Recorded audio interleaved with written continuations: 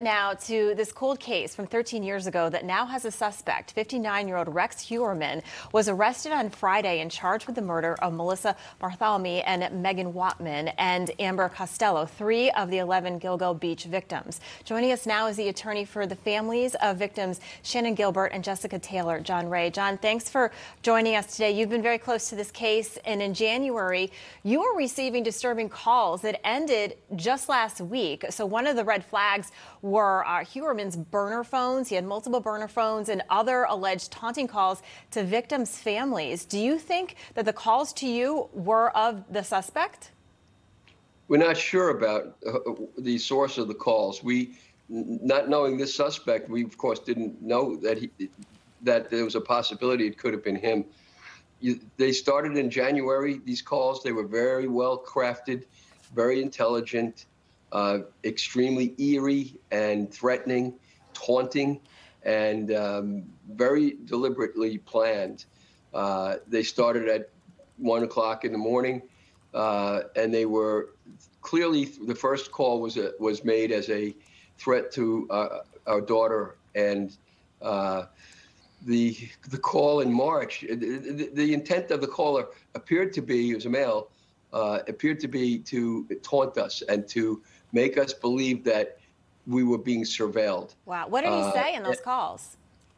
Well, I mean, there was a long, there were statements made, and then there was eerie music, and then, crazy sounds, and then the man would do this weird, eerie, bizarre, like scream, and then he would play a tape of one of the reporters reporting on the Gilgo case back in 2011 or 12, and he played the same thing. He called my phone, then he called my daughter's mother's phone. He called our daughter's phone, wow. And the exact same message with the exact same sequence was in it.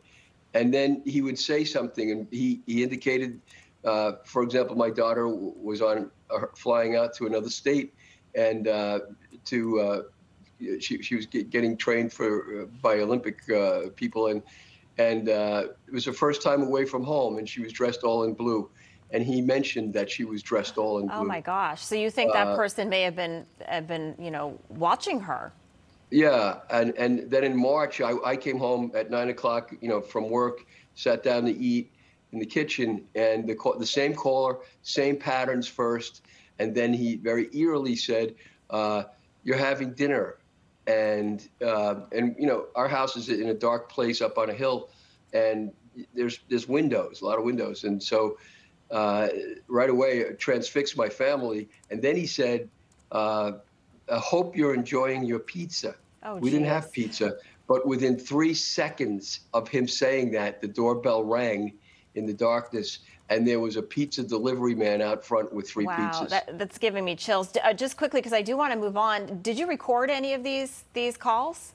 We tried to. We got part of one, and yeah, we have them.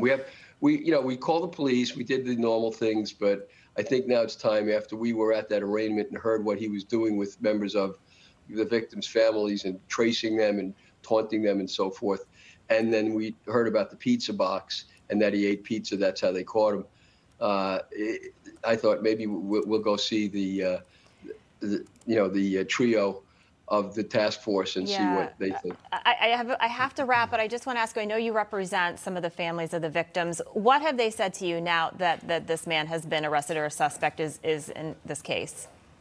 Well, Jessica Taylor's family and Shannon's family, they're really delighted. They're elated that he was caught, but it's sort of bittersweet because the killer of them has not been caught yet.